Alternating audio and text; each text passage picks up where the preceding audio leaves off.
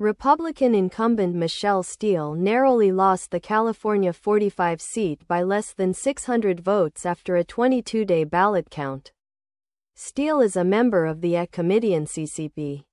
The UCA, United Chinese Americans, organization claims their UCA PAC, along with 80 to 20 PAC and UCA Action, contributed significant funds to Democrat-direct trans campaign. Sent campaign texts to thousands of Chinese American voters.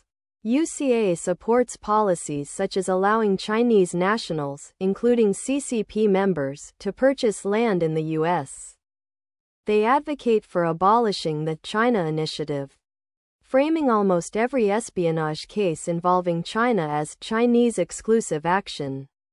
Although UCA claims to be a bipartisan nonprofit for Chinese Americans, they have not supported anti-CCP Chinese American candidates like at Lilly for Liberty or promoted anti-CCP activists such as at X Van Fleet. According to UCA's narrative, any charge of Chinese espionage is labeled as discriminatory. Their positions often align closely with the CCP's stance on American politics. A mere coincidence?